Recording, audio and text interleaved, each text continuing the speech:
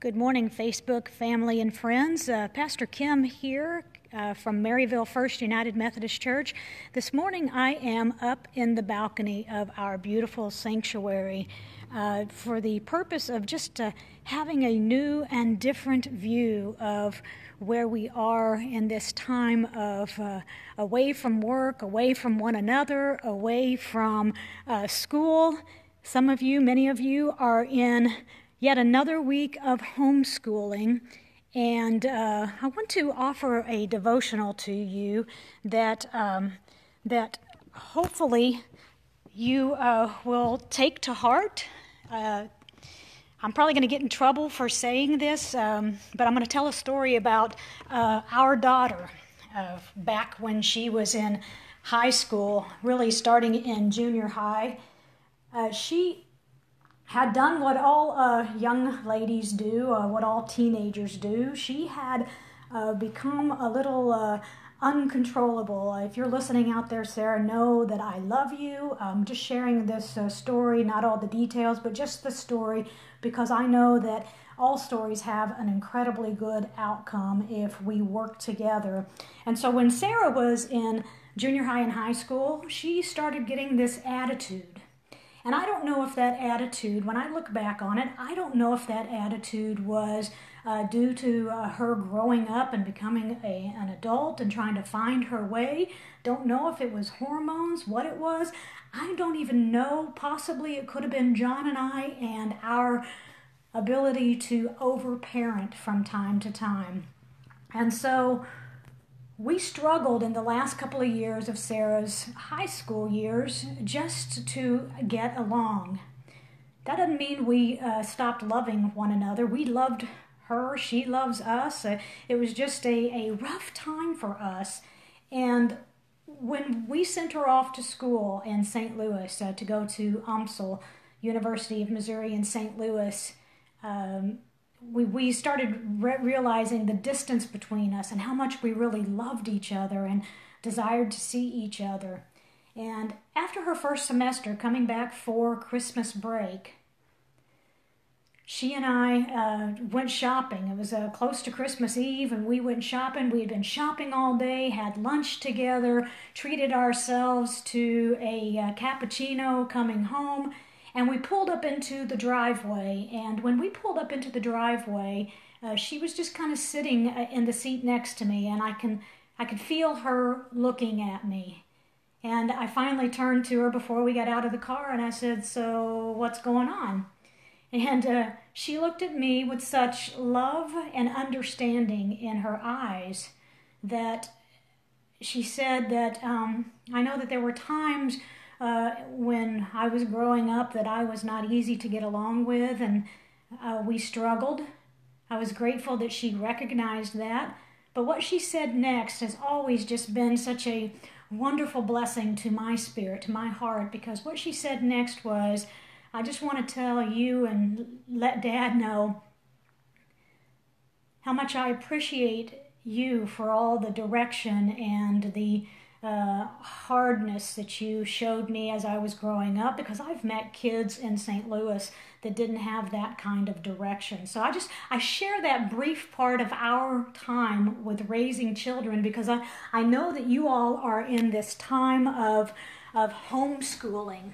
Homeschooling is one of those things that if you're not used to it, if you're a teacher, you're kind of loving it. Maybe because you don't have to get dressed. Remember last week I preached a little preaching on making sure that you're getting up and getting moving. So I want to share a devotion that I came across this morning. This devotion comes from Once a Day Nurturing Great Kids. We know that that takes work. And the scripture that is connected to this is Proverbs 30, verse 13.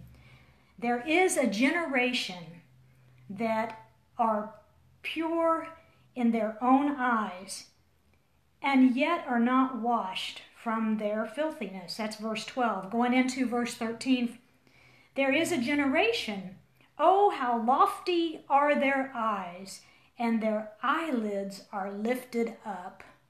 This devotion talks about those eyelids lifted up, which we call today the rolling of the eyes. Testify if you ever rolled your eyes at your parents And testify if you ever felt the glare coming from your parents after you did the eye roll.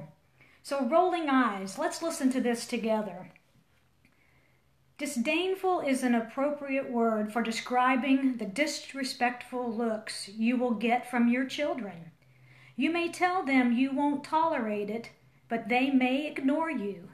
There may even be a day when a smirk or two will be thrown in with their rolling eyes. If you know it's coming, you can prepare for it.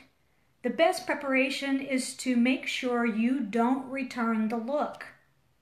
Doing so will only negate the corrective action you need to take.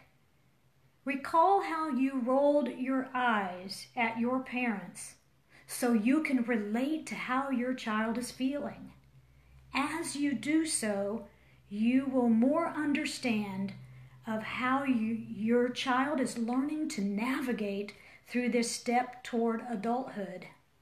The point we need to extract from Proverbs 30, verse 13, is that these behaviors do happen. We can wish and hope it won't, but it does. Regardless of how sweet they seem to be as toddlers, be aware of where your child is in their development. When they hit the eye-rolling stage, simply accept it as another phase that you have to work through. Be diligent about it. Don't let it go unchecked, or their defiance might increase. The parenting principles that come for this, as Scripture talks about, haughty eyes are expected but not respected. We ponder these points, and maybe you can ponder these as a parent this morning when you're about up to here with your children by now. What looks or glances do you have that affect your family? We can think about our body language, not just our looks, but our body language when we are in close connection in the house for such a long time with one another. How do you handle these looks with your children? How can you prepare for these issues down the road? Just want you to think about those rolling eyes, those haughty eyes. They can be a teaching moment for us. Proverbs is tough, sometimes very strict scripture that is hoping to teach us along the way. There's also other scripture that we can share today because it really comes down to how we love our children and how we love one another. There was a quote that was written by Jenny Monchamp, says, "Show your children God's love by loving them and others as Christ loves you. Be quick to forgive. Don't hold a grudge. Look for what is best and speak gently into areas of their lives that need growth." Psalm 127 verses 3 through 5 says, "Behold, children are a heritage from the Lord, the fruit of the womb as a reward. Like arrows in the hand of a warrior are the children of one's youth. Blessed is the man who fills his quiver with them." Psalm 113 verse 9 says, "He gives the childless woman a family, making her happy as a mother." Praise the Lord. Titus 2 verse 4 says, "These older women must train the younger women to love their husbands and their children." And so when you're together in your house and you're beginning whatever week it is of homeschooling, of so much closeness and togetherness, remember that attitudes may rise up. There are good attitudes that can rise up, and there's not so good attitudes that rise up. If you see a rolling eye, take a moment to not return it, but return it with the attitude of love. Love that child that is in front of you. Love them with all your heart, with all your mind, with all your soul, with all your strength. Love them as Jesus loves us. Hey friends, I love you. I hope you're doing okay out there. We'll see you soon. Take care. Bye for now.